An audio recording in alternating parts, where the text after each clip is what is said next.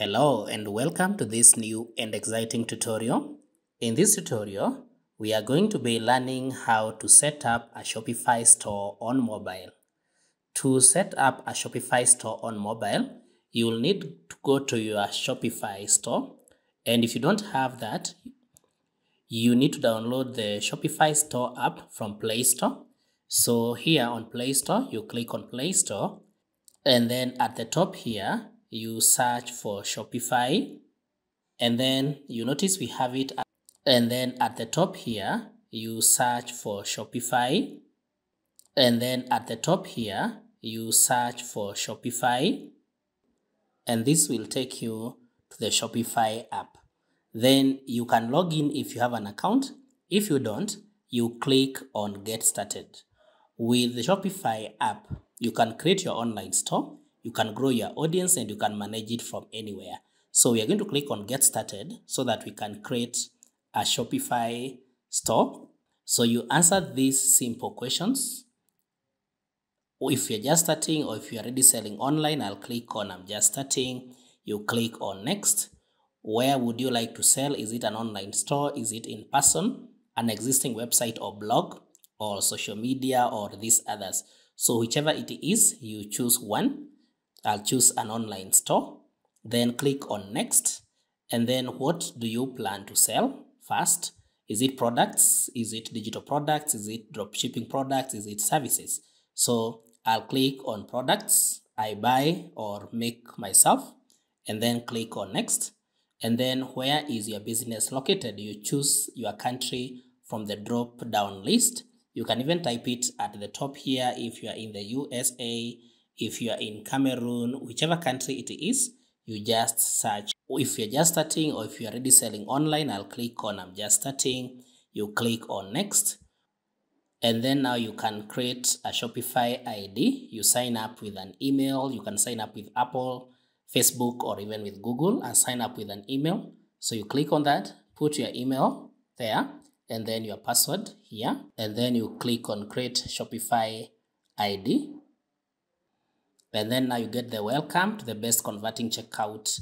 And now your Shopify account will be created. Now with Shopify store on your mobile, you can add your product, you can customize your online store, you can name your store, you can remove your password, and you can also share your products. So to add your product, you click on Add Your Product here. So you just click on that, and then you add the product title. Let me say I want to sell a laptop, so I'll type laptop there, and then I'll type the amount. Maybe I want it to be 50 or 500 US dollars. Then I can put all these others, and then after that, you click on the check at the top here, the tick, so that the price is set. So then we can now add the images. You want to add the image of the laptop, you click at the top there, and then you can now get where your image is. And then I'll just take a photo of the laptop. Just that way, click on the tick at the top, and our laptop has been added there. Then you click on tick at the top there. So, and our image has been added, our product has been added, and it's still uploading. We can now add these other details about our product here. We can add the description about our laptop in terms of maybe the specifications. Whichever product you are selling, it's important that you put the details about it there. So maybe this is a laptop, we want to put RAM, it is 12 GB, hard disk 1 TB, all that. You just put all those details depending on the product that you are selling. Then you click on the tick and the product is saved. And that is how you add products. So we'll click back. So we notice our product is already added, and then we can customize our online store. You just click on Customize Your Online Store. And with this, you are able to set your password for your online store. You can customize how it looks like. You can edit the spotlight. You can click on Preferences down here, which gives you the chance to now add your homepage title. You enter a meta description, you can enter an image. Social sharing image preview will appear here. And so you can just put all these details here.